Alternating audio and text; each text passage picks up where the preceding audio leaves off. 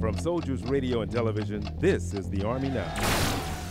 Maintaining calm and a safe environment is just one scenario in Eager Lion, an annual exercise designed around irregular warfare. Activities involving all aspects of civil and military capability. Things like taking care of internationally displaced persons in a refugee camp. Because Eager Lion is being conducted by a Special Operations Command Central, a lot of the training can't be caught on camera. But what is visible is the strengthening of relationships. Back up and squeeze it in. Participants represent 19 countries from 5 continents. Approximately 12,000 military personnel are in attendance. Eager Lion has been 3 years in the planning. Coordination is ongoing for next year's exercise. Gail McCabe, Jordan.